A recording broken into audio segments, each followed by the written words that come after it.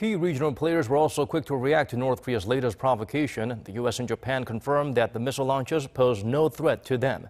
China and Russia, however, have not made direct assessments yet. Hyeong-woo has the details.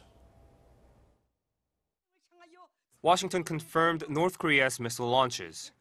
NBC News cited two senior U.S. officials as saying Wednesday that the projectiles were short-range missiles. According to CNN, a U.S. official said the missiles posed no threat to the U.S. or its allies and fell into the sea. Quoting a senior official in the Trump administration, CNBC reported that the White House is aware of reports of the launches and will continue to monitor the situation.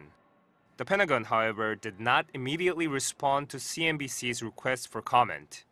Meanwhile, according to the Japan Times, Tokyo's defense ministry said the launches did not land in Japan's territorial waters. It added that Prime Minister Shinzo Abe said Tokyo will continue to closely cooperate with the U.S. and others, without mentioning South Korea. Also, according to the report, Tokyo's defense minister Takeshi Iwaya said it's very regrettable that North Korea is launching missiles again in violation of UN Security Council resolutions.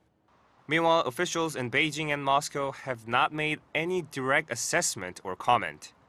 According to Reuters, the Chinese Foreign Ministry said Beijing hopes the U.S. and North Korea will make positive efforts to promote denuclearization as well as long-term peace and stability. Russian media outlets quickly reported on the launches, but there have been no official statements from Moscow. Hyeong-woo, Arirang News.